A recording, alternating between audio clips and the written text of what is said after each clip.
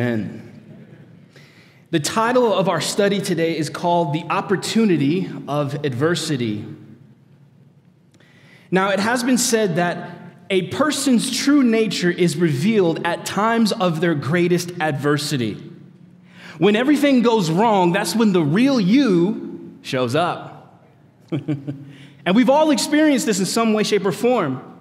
Whether we are experiencing adversity because of choices that we've made, or we're experiencing adversity because of something that is completely out of our control. The one thing that we have in common, though, is that regardless of where your adversity comes from, what's important is how we respond to it. Why? Because adversity always presents us with a revelation and a choice. The revelation of adversity is that it expresses what you really believe is true. That's what comes out. In seasons of adversity, what you really believe shows up. Even if you call yourself a believer and you've been a Christian for a long time, when you hit times where everything is falling apart, what you really believe to be true will show up. Oh, I hold the word of God. I believe the word of God, and God is my rock. We'll see. Right? You enter into a season where God really is all that you have, and you learn, God, you are a firm foundation. But we don't find that out until we go through seasons of, everybody say it with me, adversity. The second thing that adversity presents us with is a choice, and that choice is what we choose to do when we experience a setback in life. This is especially true when it comes to our walk with the Lord. Because God will sometimes allow adversity into your life to reveal what's really in your heart, or to expose destructive patterns in your life, or destructive things that you run to as an escape in your life. That frustrates me sometimes, many times, if I'm honest with you. I'm like, God, why would you allow adversity into my life? Why can't it be that when you come to know Jesus, all of a sudden life is just good? Roses and rainbows. You don't have an issue ever. But oftentimes, as many of you know, when you give your life to Jesus, life gets harder. And some of you are like, last time I heard a preacher talk, they said it was going to get easier. And it just got harder. But here's the thing. James talks about this. He says, do not be surprised when you enter into seasons of adversity. Why? Because God uses those things to craft something in you.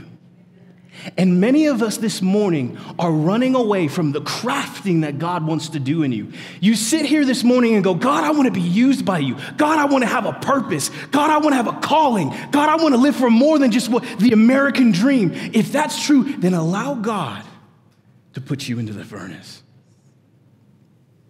Oh, I'm talking to somebody. Because we want to be used, but we don't want the flames. We want to be fashioned, but we don't want the fire.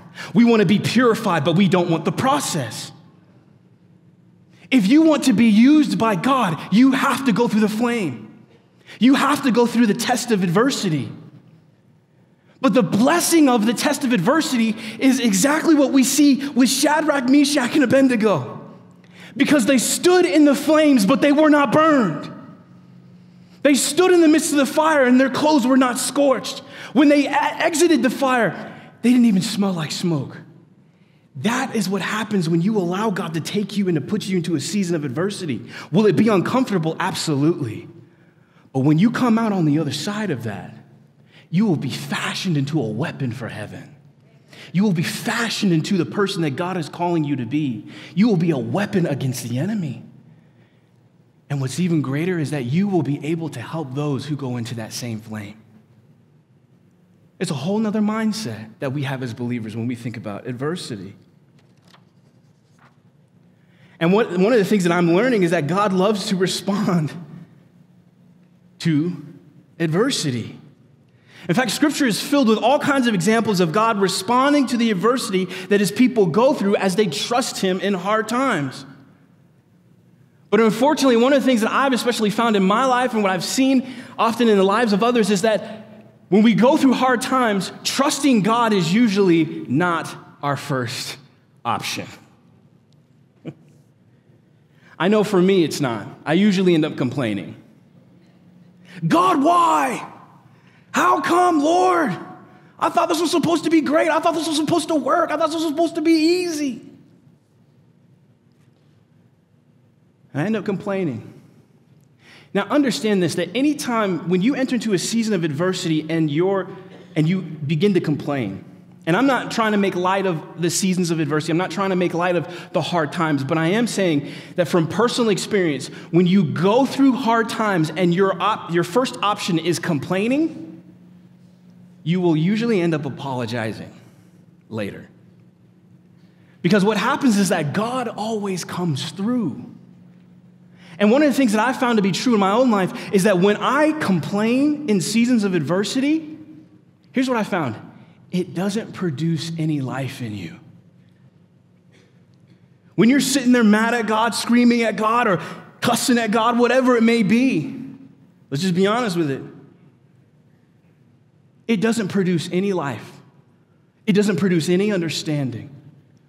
But the seasons of my life where I've gone through adversity and I've said, God, I don't understand. I don't know why. I don't know how. I don't know how to solve this, but I trust you.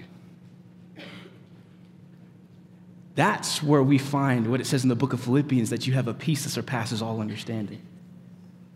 That's where we find joy in the midst of everything falling apart.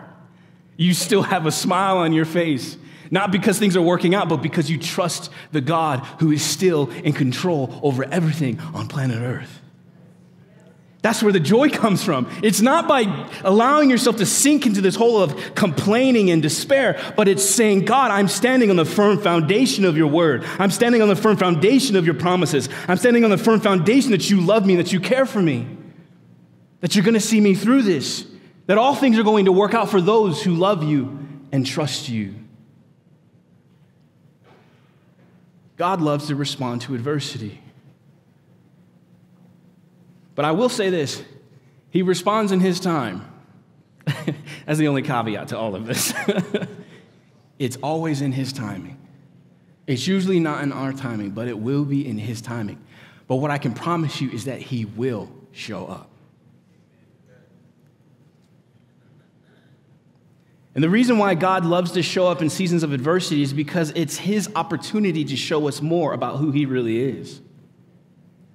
And so in our time today, I'm going to talk about how we can view the adversity in our lives as an opportunity to know more about God as we look at Exodus chapter 6, verses 1 through 13. So our main points are going to be, the first one is adversity reveals his character. The second is that adversity reaffirms his faithfulness. And the third is that adversity shows us his power. Now, the context of Exodus chapter 6 is that Moses is coming back from a setback. He's coming back from his first failed attempt at getting Pharaoh to let his people, the Hebrews, go. In fact, this is something that God told Moses to do. God told Moses, hey, I'm going to make you the deliverer of my people who have been enslaved for over 400 years. I'm going to send you to Pharaoh, and you're going to tell him to let my people go. And Moses is like, okay, I'll go. And he goes, and he says, Pharaoh, you need to let God's people go. And Pharaoh's like, no, ain't going to happen. And as a result of Pharaoh's refusal, Moses is experiencing some intense adversity. And the reason why he's experiencing this adversity is because after Pharaoh said no, he made life a whole lot harder for the Hebrews in Egypt. And even the Hebrews themselves no longer supported Moses and his plan for freedom. This left Moses very frustrated and discouraged, and he went to the Lord and complained. And he said, Lord, why have you brought this trouble on these people? Why is it you have sent me? For since I came to Pharaoh to speak in your name, he has done evil to this people. Neither of you delivered your people at all. That's what Moses said to God. And here's how God responded. Look with me at verses 1 through 4 of Exodus 6. It says, Then the Lord said to Moses, Now you shall see what I will do to Pharaoh.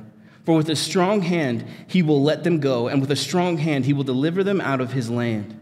And God spoke to Moses and said to him, I am the Lord.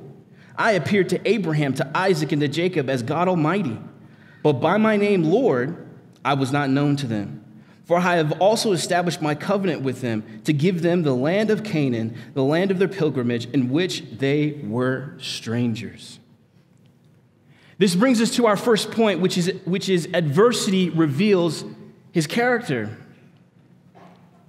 You see, God responds to Moses' discouragement by telling him that this setback was actually a setup for what God wanted to do. But Moses couldn't see that.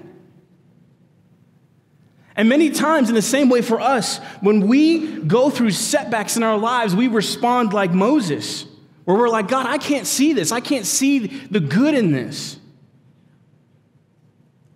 This is especially true if God is calling you to do something. Maybe you've been there before, where God gives you a passion to do something. He puts something on your heart to do. He calls you out to do something specific. And you get the courage to step out in faith and to do what he's calling you to do.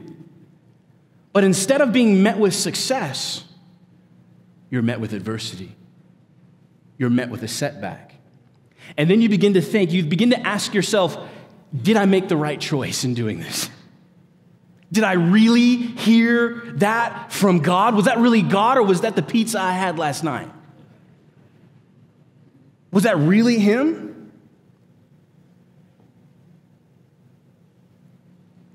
Like Moses, we have to understand that when God calls you to do something, it doesn't mean that you won't experience bumps in the road.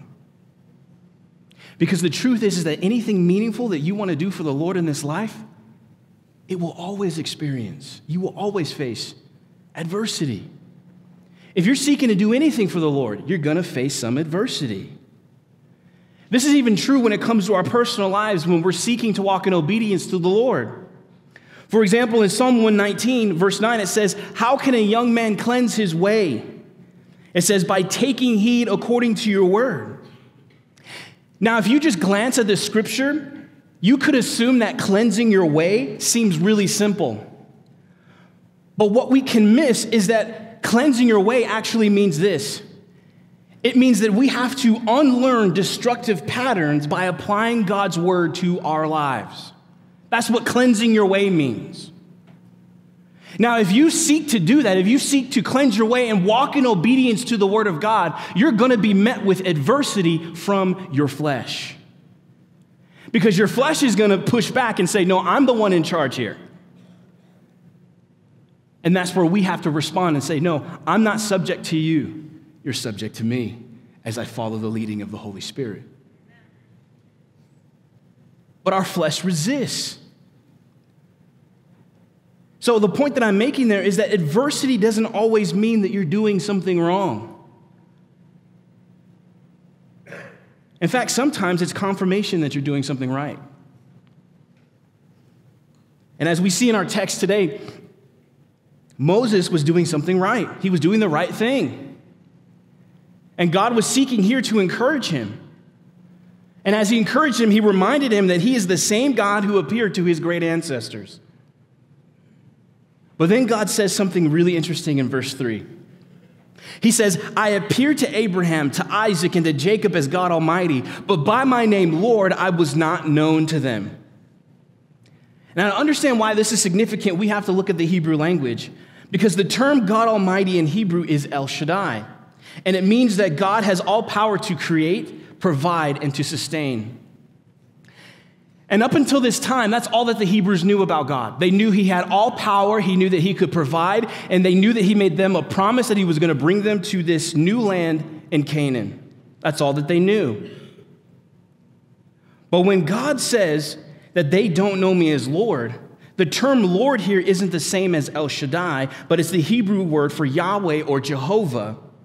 And the name Yahweh is called the covenant-keeping name of God.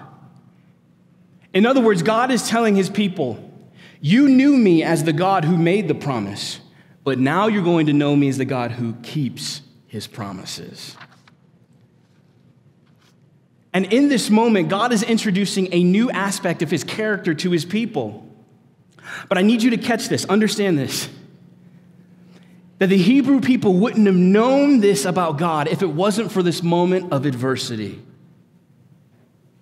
If it wasn't for the adversity that they were facing in this moment, they wouldn't have known this about God. And one of the things that I find to be so true is that the things that we don't know about God, we actually find out in seasons of adversity. Many of us who have trusted the Lord found out that he is a provider because we went through seasons where all we had was Jesus, and he came through. Many of us know that he's a protector, that he's a healer, because we went through seasons where we had nothing but Jesus, and he came through for us. That's how we figure that out. But you wouldn't know that about God if you didn't go through a season that was difficult. And many times as Christians, we always want to remain on the mountaintop with God. We want to remain in the experience where there's tears running down your face and you're just, oh man, I love you, God, I love you, God, oh man, I love you, God. There's nothing wrong with the mountaintop. But when we look, as I've heard it said before, that nothing grows on the mountaintop. You can go to a mountaintop, any mountaintop that we have here in Colorado Springs, and there's not much growing up there. But where the soil is rich and where things grow is in the valley. Some of us need to allow the Lord to take us into the valley. You want to grow in your walk with God? Allow him to take you to the valley. The valley is where the soil is rich. The valley is where things are dispersed, nutrients are dispersed, and that's when things grow, is when you go through the valley.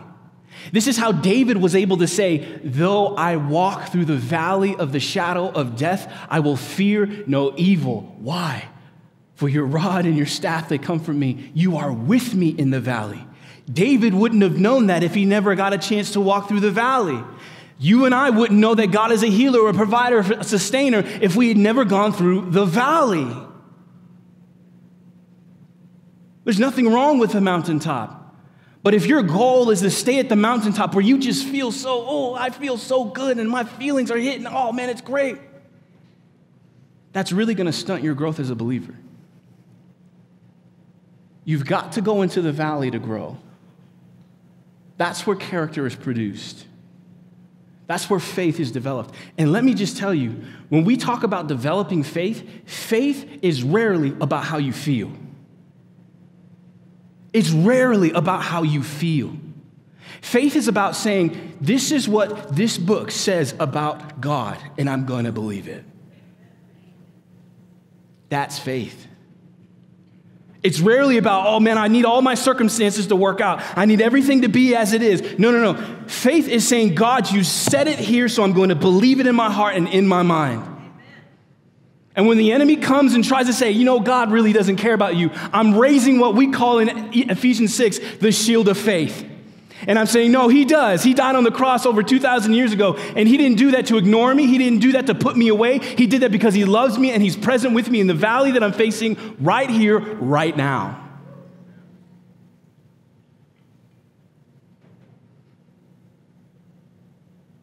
That's who our God is. In fact, another example of this is in Genesis chapter 16. We see a woman who was named Hagar who was facing a difficult situation because of Abraham's wife, Sarah. She was being treated unfairly, and as a result, she had to flee from them, and she had to flee into the desert. And she had no way of surviving, and she was also pregnant at the time as well.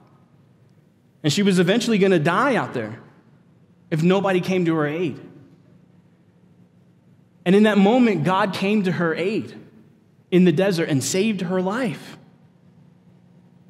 And after God had saved her life in the desert, Hagar said this about God.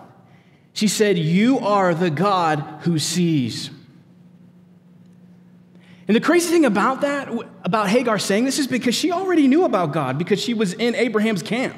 She already knew about God. But what she didn't know is that God saw her situation. What she didn't know is that God knew how she felt. What she didn't know that God saw her perspective.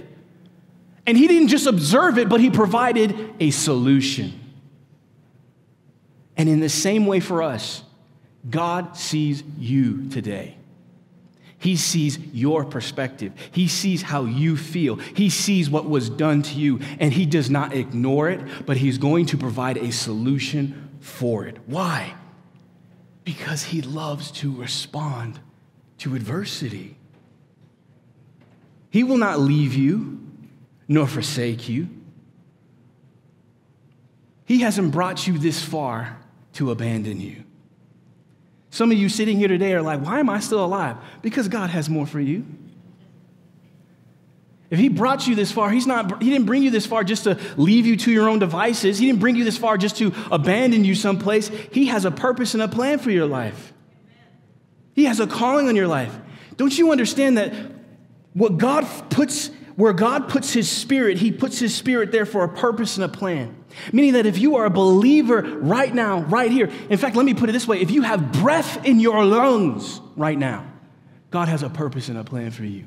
You are not a waste of space. You are not here just taking up time. God has a purpose and a plan for your life if you're breathing right now.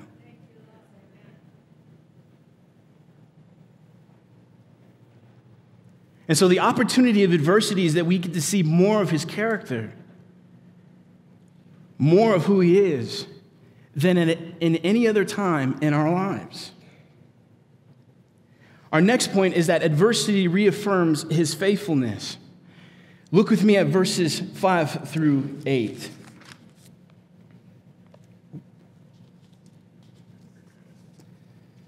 Get there real fast. It says, verse 5, it says, and I have also heard, this is God speaking, he says, and I have also heard the groaning of the children of Israel, whom the Egyptians keep in bondage, and I have remembered my covenant. Therefore say to the children of Israel, I am the Lord. I will bring you out from under the burdens of the Egyptians. I will rescue you from their bondage, and I will redeem you with an outstretched arms and with great judgments. I will take you as my people, and I will be your God. Then you shall know that I am the Lord your God, who brings you out from under the burdens of the Egyptians, and I will bring you into a land which I swore to give to Abraham, Isaac, and Jacob, and I will give it to you as a heritage. I am the Lord. Now, God here in this moment, in these verses, is listing off the things that he's not only done for them, but the things that he's going to do for them. And he's really demonstrating how he's going to be faithful to the Hebrews before they leave Egypt. But we catch up to them, to the Hebrews, after they leave Egypt. This is what's written about them in Deuteronomy chapter 4, verse 34. It says, has any other God dared to take a nation for himself out of another nation by the means of trials, miraculous signs, wonders, war, a strong hand, a powerful arm, or terrifying acts? Yet this is what the Lord your God did for you in Egypt right before your eyes. And so what this scripture is talking about is that do not forget how God has been faithful to you. This is what God has done for you. And one of my mentors growing up used to tell me, do not forget how God has been faithful to you in your past, because it will be an anchor for you in your future. It will be an anchor for you in your present circumstance. And so he told me, write those things down, journal it. Because you will experience a season of discouragement at some point in your life. Even as a believer, you will experience something that has you down. And one practical way to encourage yourself is to write down, how has God been faithful to me in the past?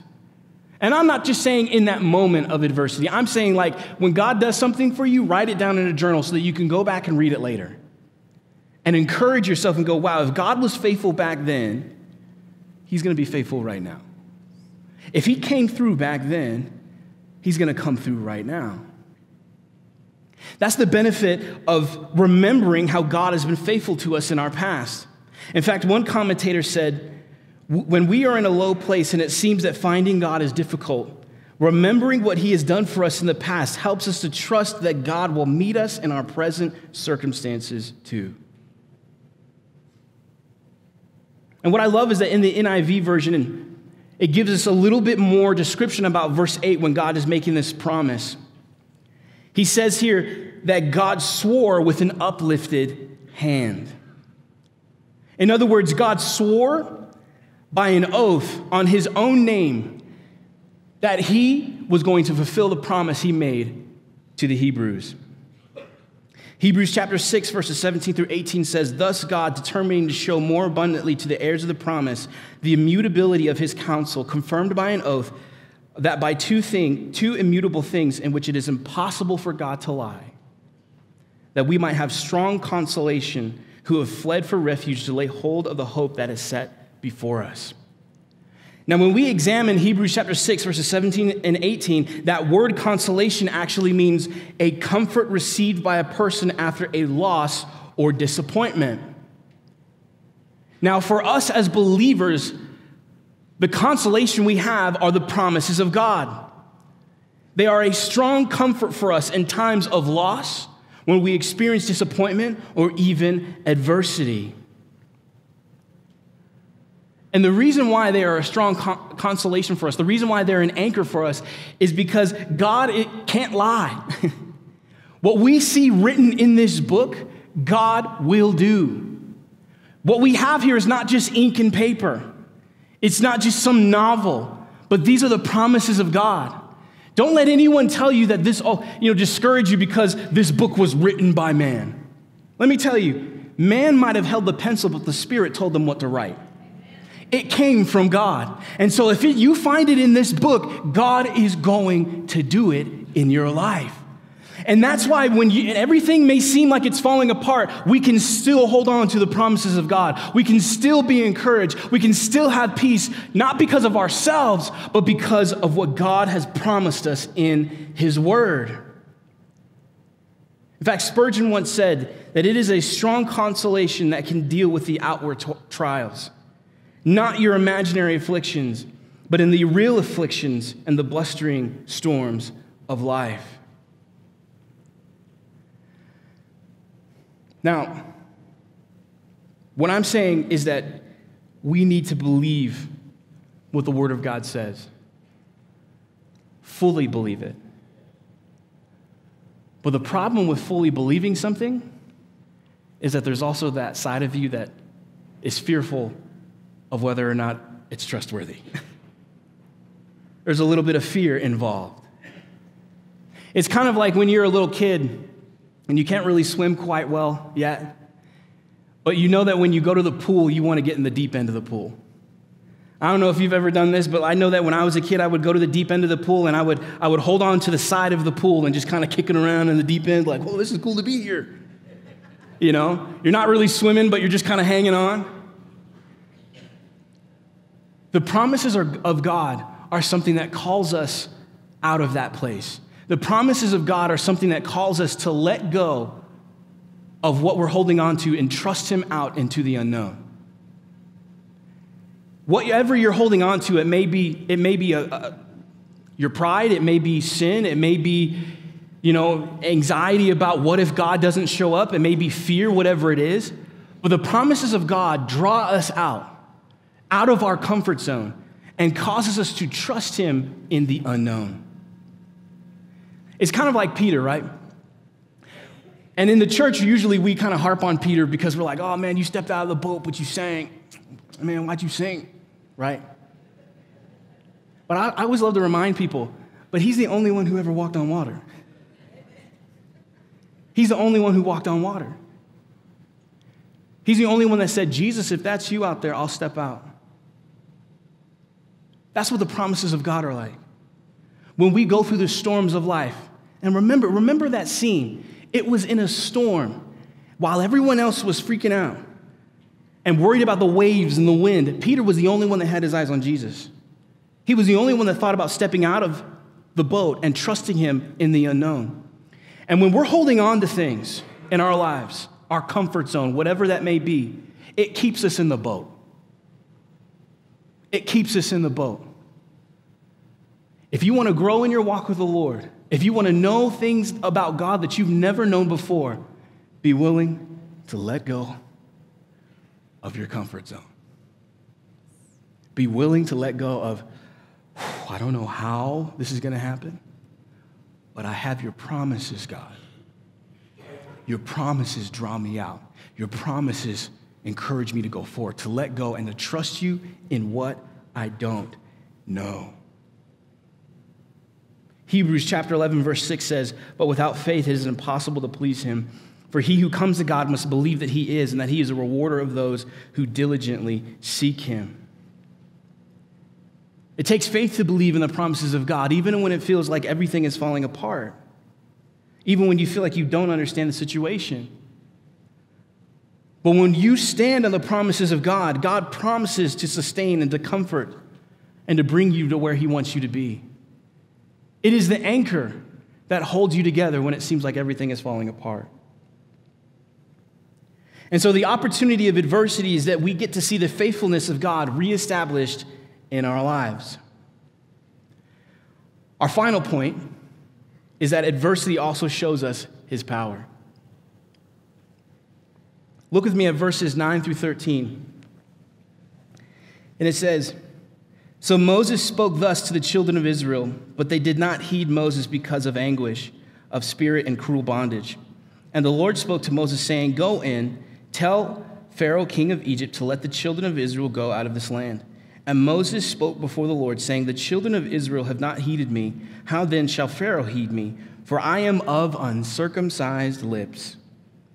Then the Lord spoke to Moses and Aaron and gave them a command for the children of Israel and Pharaoh, king of Egypt, to bring the children of Israel out of the land of Egypt." Now, after God had encouraged Moses, he spoke to him and said, "Hey, Moses, you can do this. I need you to go back to Pharaoh. I need you to go back to the children of Israel and to encourage them as well." And Moses did. He went back to the children of Israel and he was like, "Guys, we can do this. God is going to lead us out." But the children of Israel responded essentially by saying, "We're not going to trust you anymore. We are not going to listen to another word you have to say. Because the moment that we trusted you, everything got worse for us. Everything got harder for us. So why would we pay attention to you now?" And who can blame them, right? But the problem that we find here is that when Moses first showed up, the children of Israel were excited about freedom. And then things didn't go as they expected. Things got harder. And a part of that problem is that they had been slaves for so long that they had forgotten who they were. They had forgotten that they were children of the promise. And because of the time that had gone on and because of how hard things had become, they struggled to believe the promises of God. And what I want to speak to somebody this morning is that I'm not in any way trying to make light of how hard your situation might be. But how hard your situation is doesn't mean that God's promises are null and void. It doesn't mean that he's not there with you. It doesn't mean that he's not going to show up. It doesn't mean that he's not providing, that he's not sustaining you. He's with you in the midst of that. But what the enemy wants to do is to use your situation to cause you to forget who you are. Oftentimes, we allow our circumstances to define our relationship with God. We allow the setback or the trial or the struggle or the failed marriage to be the thing that, okay, see, that means that God doesn't exist. That means that God doesn't care. That means that God doesn't see and he's not involved in my situation. And that is not the truth. Now, can I stand here and tell you why something happened or didn't happen? Absolutely not.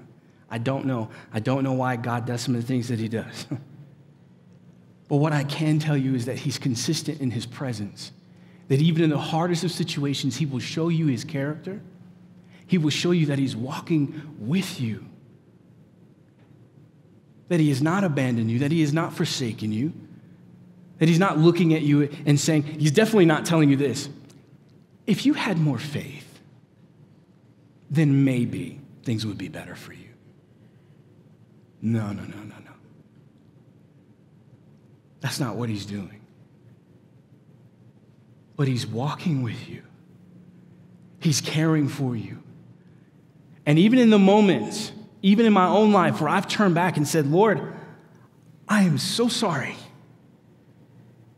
for how I complained or how mad I was or how whatever it is, I'm so sorry. Just like the prodigal child, God is always there with open arms.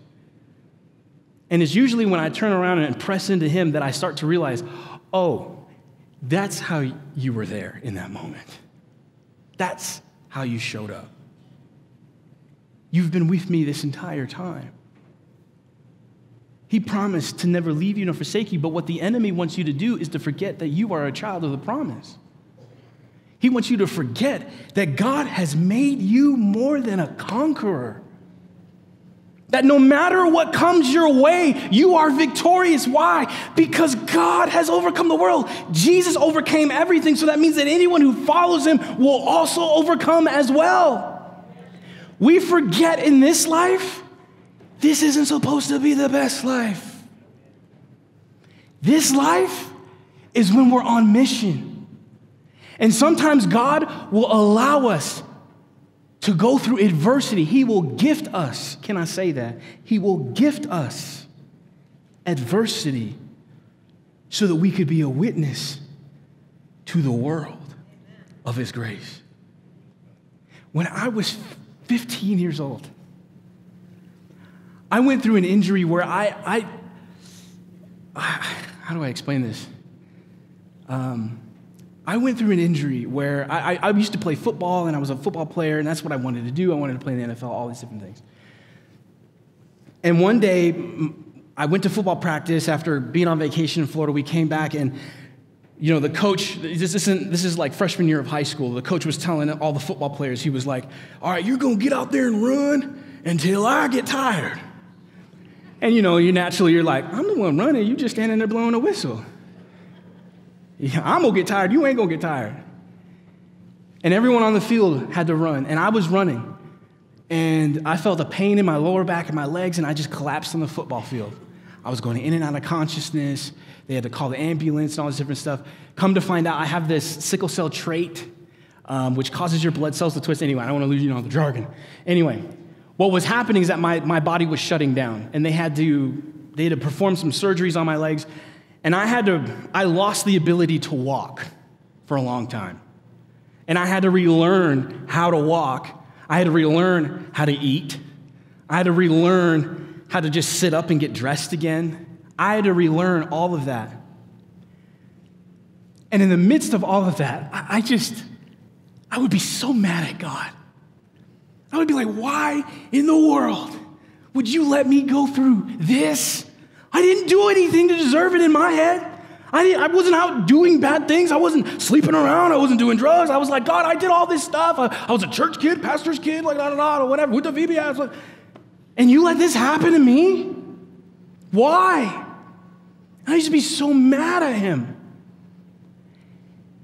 And there were years that I had struggles with God. Why? And what I learned in that season is that God does not answer that question. And I hope I can save a lot of you this morning from asking that question and expecting an answer. He doesn't answer that question. He will not tell you why. He will just show you who he is. That's the only thing that I know.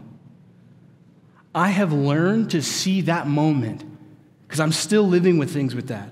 I still have to get up, and I put these braces on my feet to help me walk and all this different stuff. I have to do that every single day. And I have learned, and am continuing to learn, that I have to look at that adversity as a gift because it presents an opportunity for me to minister for the Lord. And it presents an opportunity for his kingdom because he allowed me to go through that. That's not easy, and I didn't arrive at that in like 2 days or a Bible study or whatever it is, years. And there are some days I wake up and I still struggle with that. But if it wasn't for the adversity that I had faced in that time, I wouldn't be equipped to do what I'm doing now. One day my body will be whole when I step into heaven, and then I'm going to have a time of my life. For eternity, not for like 80 years, 70 years, 60 years, whatever it is, but forever. Do you understand this? Heaven is where the best life is supposed to be. So in the middle of where you're at right now, in the adversity of where you're at, can we change the perspective and say, I serve a God who can do the impossible in my marriage. I serve a God who can do the impossible in my finances, in my kids' lives, in my own personal life, in anything in my situation. I serve the God who can do the impossible. And whatever he's allowing me to face right now, it is not going to defeat me. Amen. It's just going to be used as a tool for the kingdom of heaven. He's going to use it in my life to impact somebody else. But it means believing his promises, believing that he keeps his promises. Don't forget who God has promised, what God has promised to you. The children of Israel had forgotten who God had promised, what God promised to them, and who they were. In fact, even Moses forgot. Moses struggled to believe that God would keep his promise. In fact, when we look at verse 12, Moses didn't respond in faith to God's encouragement, but he chose to focus on his inadequacies. He told God this. He said, I am of uncircumcised lips. In other words, he's saying, God, I can't do this. I don't have what it takes. Now, this isn't the first time that Moses used this excuse. Because the first time that he used this excuse, it was at the burning bush when God first called him. That's when he first said that. He said, I'm of uncircumcised lips. And God responded by saying, who has made man's mouth? Or who makes the mute, the deaf, the seeing, or the blind? Have not I, the Lord? Now therefore go, and I will be your mouth and teach you what you will say. Now, in my mind, when I think about this moment, I'm like, okay, that should have been it for Moses. He should have known I can't use that excuse anymore because God already showed me that he will give me everything that I need in that moment, that I need to say something. But Moses brought this up again. Why? I believe he brought this up because many times when we run into adversity, we tend to magnify our negative qualities in an effort to understand why life is so difficult. We tell ourselves, I can't do this. Look at how I was raised. I can't do this. I don't have the education. I can't do this. I don't have the patience. Or even worse, we compare ourselves to other people. And in this moment, Moses is ready to give up on the mission.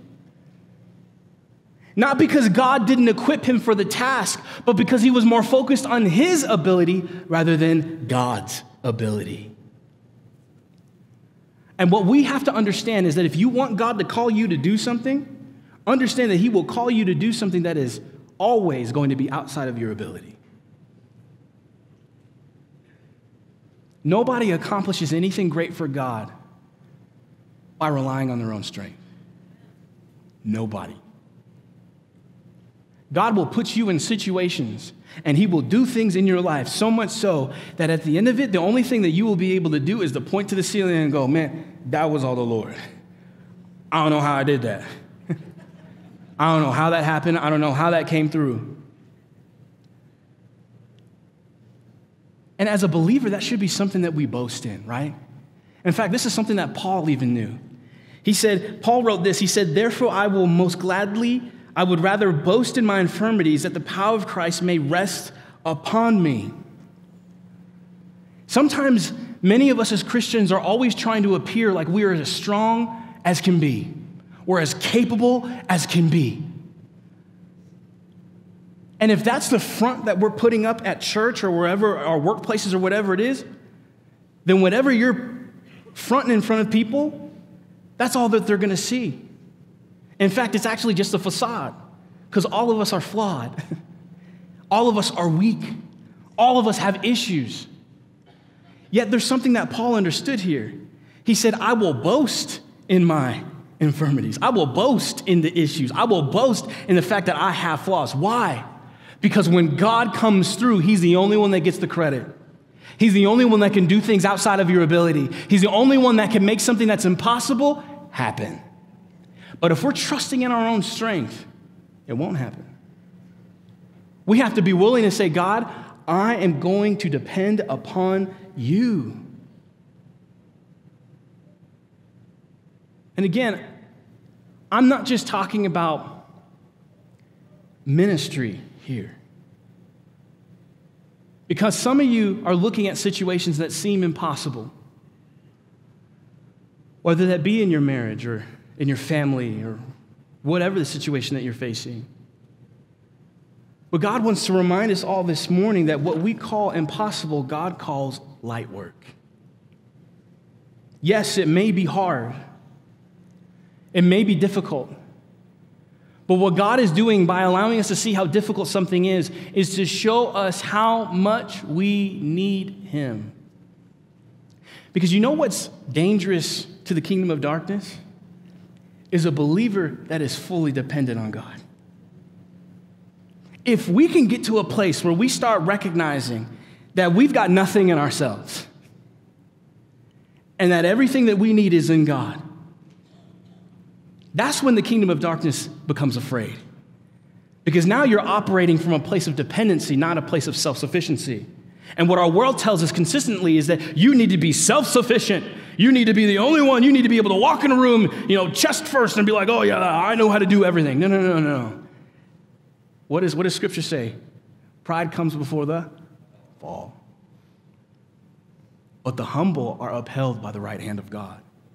And so when we walk into a room, when you walk into a space, when you walk into a situation and you're fully dependent upon the Lord, that changes everything. Because now you're saying, God, I need you for every bit of this. God, I need you in my marriage. God, I need you in my job. I need you in all of the things that are in front of me right now. I need you. And when you approach life that way, God shows up in a big way. That's when you see the power of God. Because then you start to see things happen that you couldn't have done on your own. Why? Because He was the one making it happen. He was the one making it go. Because we're fully depending upon Him. That's how we see the power of God. It's not by us manipulating anything. It's not by us, relying heavily on our, religious practices or whatever it is, trying to manipulate God. But, I prayed for 30 minutes, God, so that must mean you're going to show up. Or I read my Bibles for 30 minutes, God, does that mean you're going to show up? No. It's just fully depending upon Him, knowing that He loves you on your good days, on your bad days. Whether you read your Bible, whether you forgot that morning, whatever it is, He loves you the same. He's with you the same. He wants to work in your life the same. It's just about depending on Him to come through and to fill places where you feel inadequate. And so the opportunity of adversity is that we get to see the power of God demonstrated in our lives. In conclusion, while adversity isn't fun, it does provide us an opportunity to see God move in our lives like never before. It enables us to see more of His character, more of His faithfulness, and more of His power. But lastly, adversity also transforms. Do you remember Moses at the beginning, when we first started this at the beginning of Exodus 6? You remember how afraid he was? Do you remember how timid he was? How unsure of himself he was? Well, as God allowed him to go through adversity, he began to change. He saw more of God's character, more of His faithfulness, and more of His power, so much that it transformed him. And proof of this is when we see the children of Israel, after they left Egypt, they get to the Red Sea. And when they get to the Red Sea, Pharaoh has a change of heart. And he says, we're going to go get them.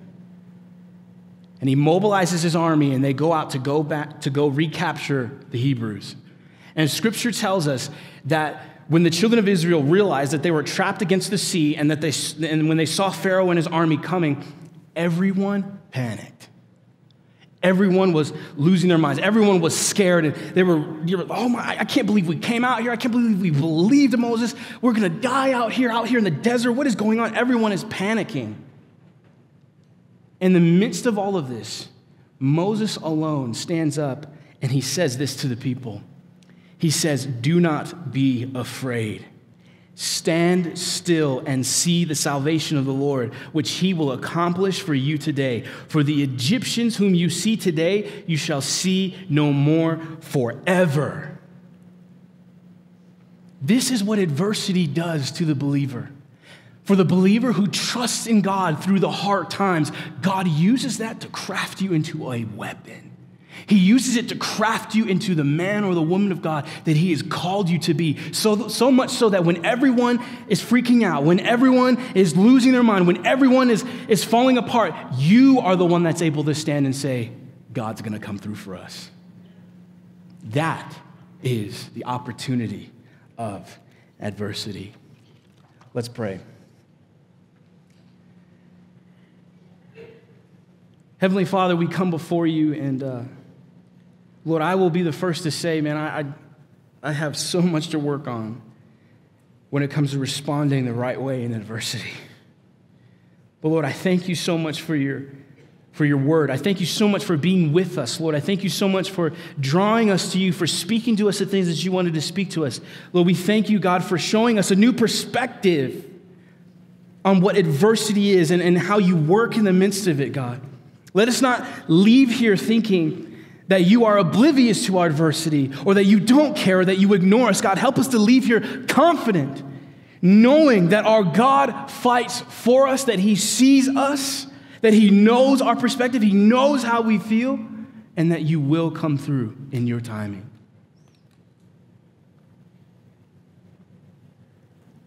I want us to understand whether you're in-house or whether you're listening, you're watching online or listening on the radio, that all this starts by entering into a relationship with Jesus.